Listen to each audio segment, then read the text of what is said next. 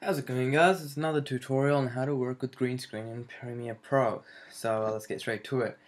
This is not an advanced tutorial where I show you how to do all the key masking and alpha masking and all that stuff. I'm just gonna show you how to do just apply a background to the green screen area. So let's get straight to it.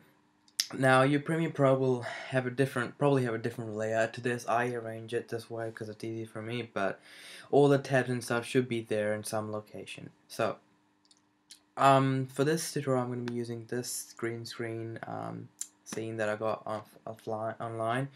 It's for free. It's a helicopter just flying by on green screen background.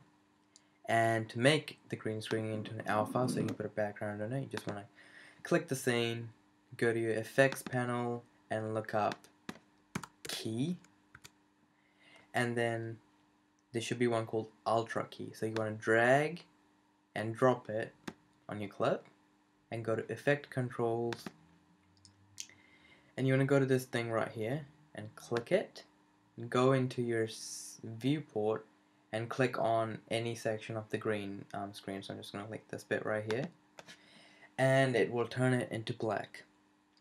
And that's pretty much it. Now your helicopter has turned into an alpha mask. So what you want to do is go back to your file manager and drag in your background. So I have this guy background I got from online for free as well.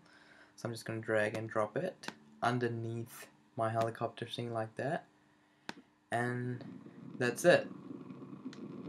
See, I've applied a background to it.